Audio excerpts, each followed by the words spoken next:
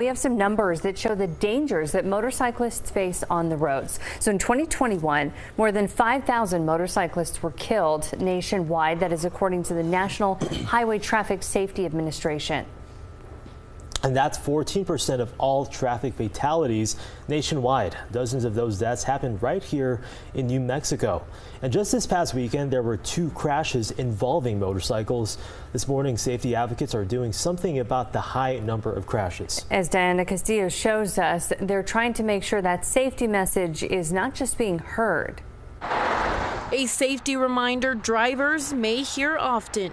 Look twice for motorcycles. But Richard Sturgeon, a motorcyclist himself, wants drivers across our state to see the message too. Well, if somebody was driving along and they saw a license plate that said, look twice for motorcycles, I thought that is an instant safety initiative. So Sturgeon began designing the specialty license plate. The big Zia symbol, and again, we thank the Zia Pueblo for allowing us to put this on our plate.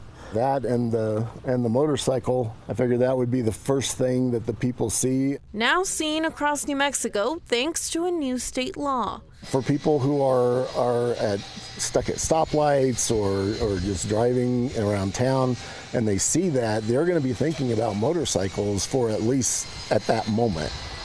And if that gets somebody to look twice for a motorcycle, to think about motorcyclists, then it's done its job. Statistically, motorcyclists are more at risk of severe injury, even death during a crash. According to the National Highway Traffic Safety Administration, 51 people died in motorcycle crashes in New Mexico in 2021, more than 18 other states. Advocates say it's not just up to the drivers to be safe on the roads. Bikers also have that responsibility. We are asking motorcyclists to ride and ride safe. Don't ride like fools, because sometimes there are some motorcyclists that we see and they're just zigzagging in and out, and we're asking them to be safe. Advocates are also pushing for more training. So for every specialty plate sold, a part of that will go towards a motorcycle training fund for the State Department of Transportation.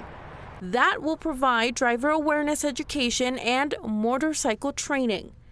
And while the plates have been selling across the metro, the goal is to expand awareness across the state. So now statewide, a lot of motorcyclists will know that this plate is out there and that their loved ones can buy plates to let other people know, hey, my husband or someone I love rides a motorcycle, please look twice. And there are also some resources and programs willing to help motorcyclists in the case of an accident. And we will have that information on our website, as well as how you can get your hands on the license plate. Right now, over 100 of them have been sold.